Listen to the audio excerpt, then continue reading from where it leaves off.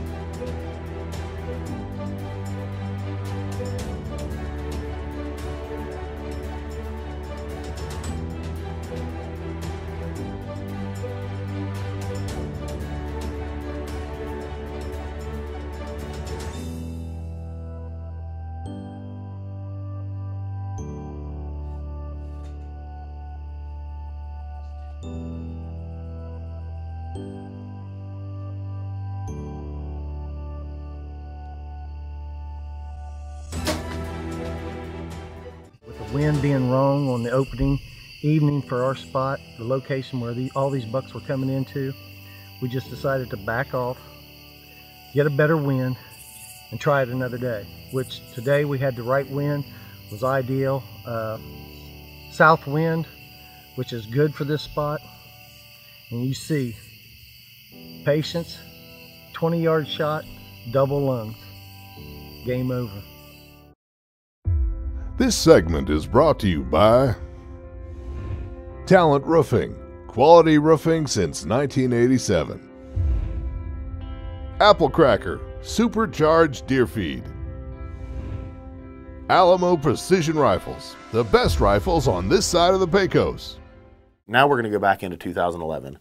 This was a destination hunt that my dad dreamed about his whole life. He wanted to go hunt caribou.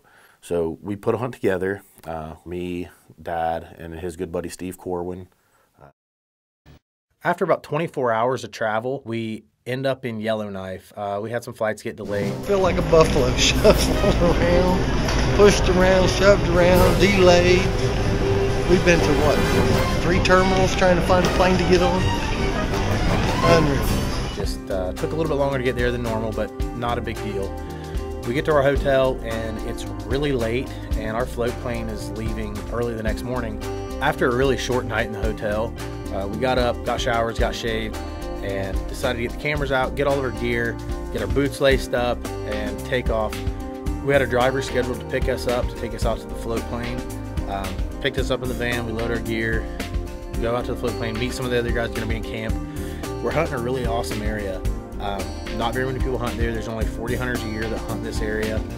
So it's really cool. There's 8 of us in camp at a time, only 5 weeks a season. We're going in for week 3. After flying for about 3 hours, we start descending a little bit, and I can see the spike camp. So I pull out my little handheld camera to do a little bit of POV stuff, and I see this camp. I mean, it's very basic. Tents. There's a little trapper's cabin. It's just on a peninsula just outside of an old air base. We get all of our gear off the plane. That way the guys that have already been there for a week can load up their stuff and head back to Yellowknife. We're just sleeping 2 in a tent, very low rise tents. I mean, these things are only 4 feet tall, 6.5 feet long, egg foam crate in it. So we brought our nice sleeping bags, some of the basic gear. What we have now, since we're landing and just starting at the spike camp, is we have the lake for our water source, that's our bath, and that's it. So, I mean, it's pretty rough, but I'm more than excited to be up here with my father. I mean, he and I have hunted several places together, but nothing in such a remote location. So, first morning of the hunt, I'm more than excited. About 6:45 till 7. We're still at the spike camp, just getting breakfast out of the way, loading up our gear.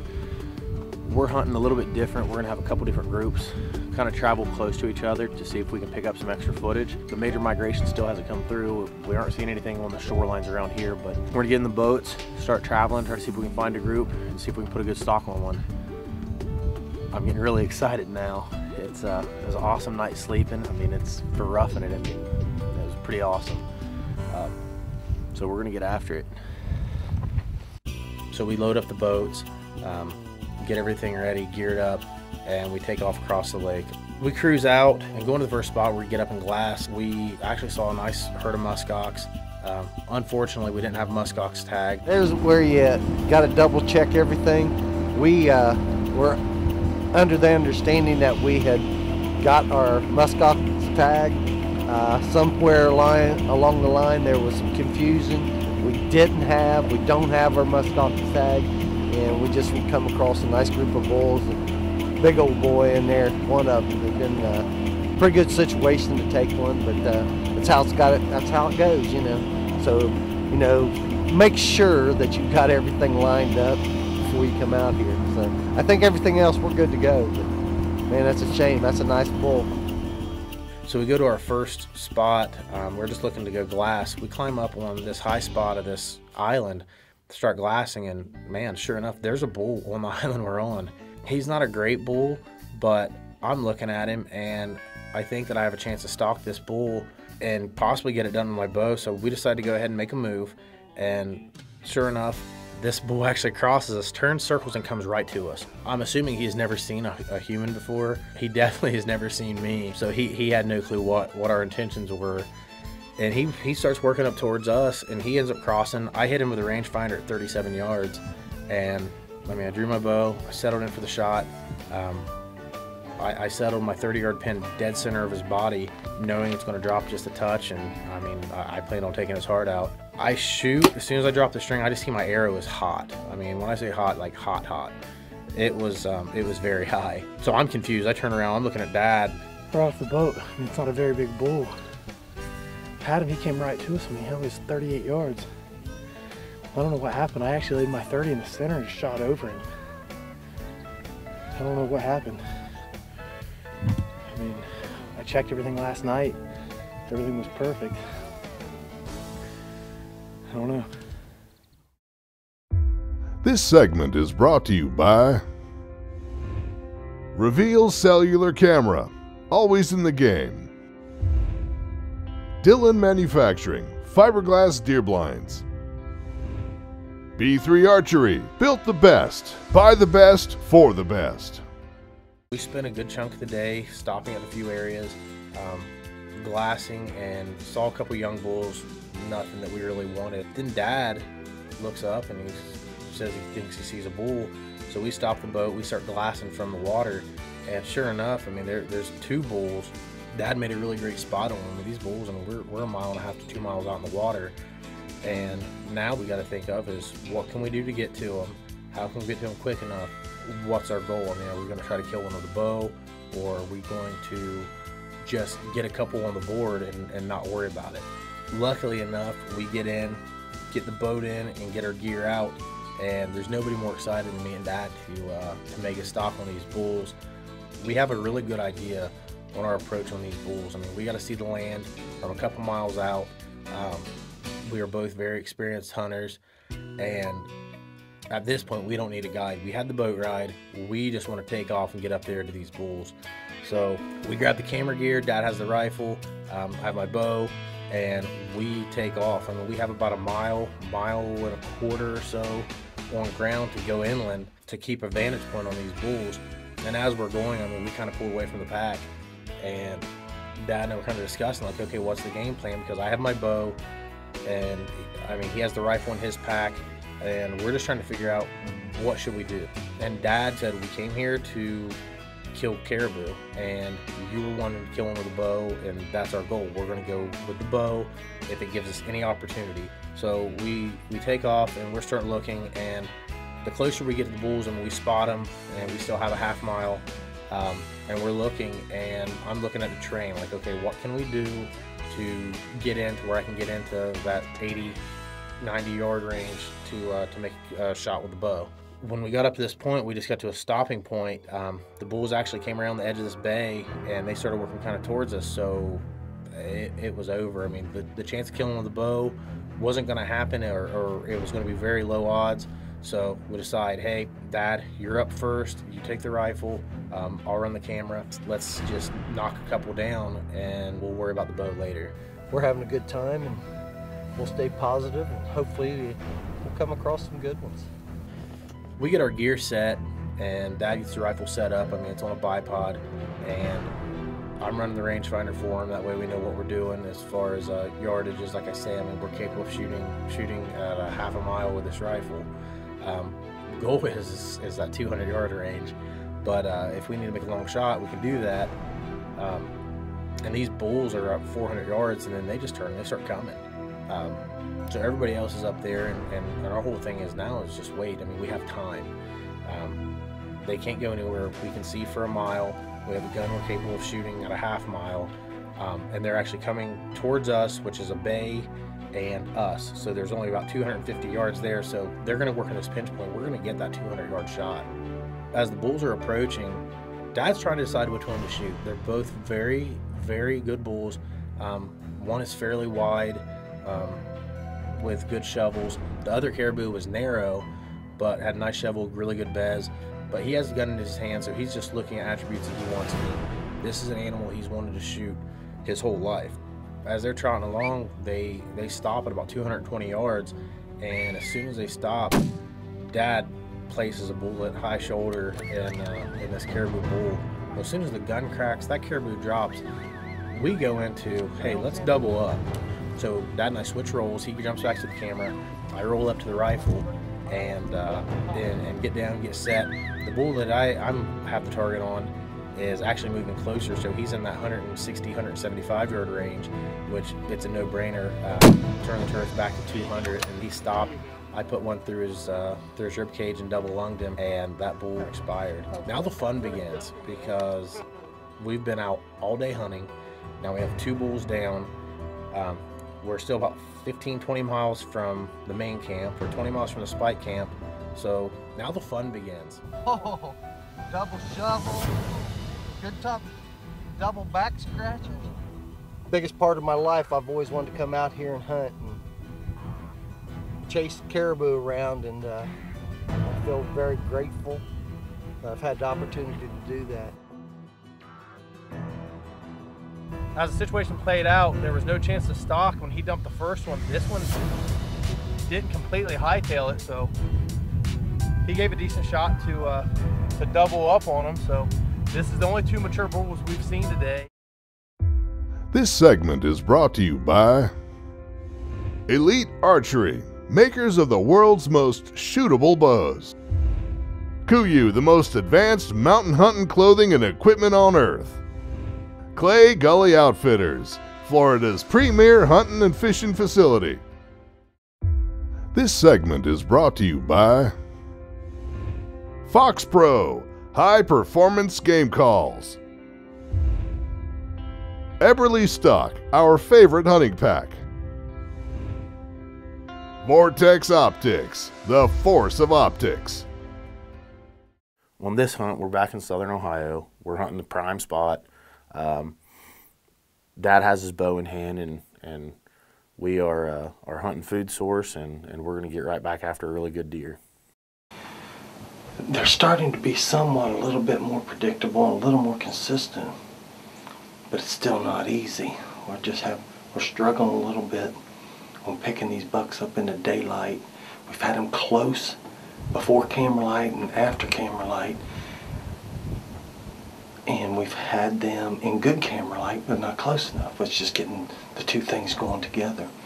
So, but to see this evening, we're set up on this big cornfield, brassica field here, soybeans still standing over here to our left, and then on the other side of us, probably 350 yards away, Brad and Steve are set up in a Blind Ambition bale blind. Me and Steve just moved it in there yesterday, and we had deer right on top of it. You know, that bale blind's awesome. You get in it, you can put it in, and the deer will come close to it without getting used to it. So it just looks like a bale hay. So hopefully one of us will get to pick up one of these good bucks.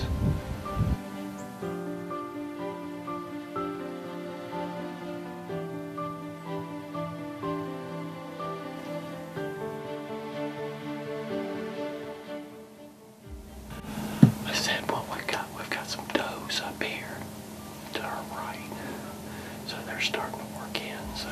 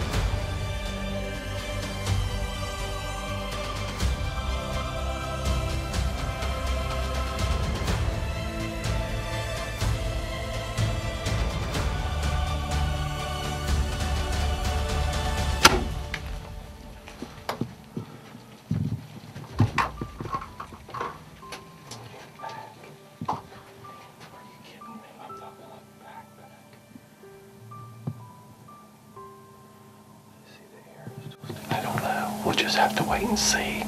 We just lose light fast. I wanted to come in, we had so many deer here, but it looked like I hit him back a little bit. So we'll just have to play it by ear and see. Right now, we know he was right here because we just found the arrow, and we know where he went in. The indications was that he went in right over here. So.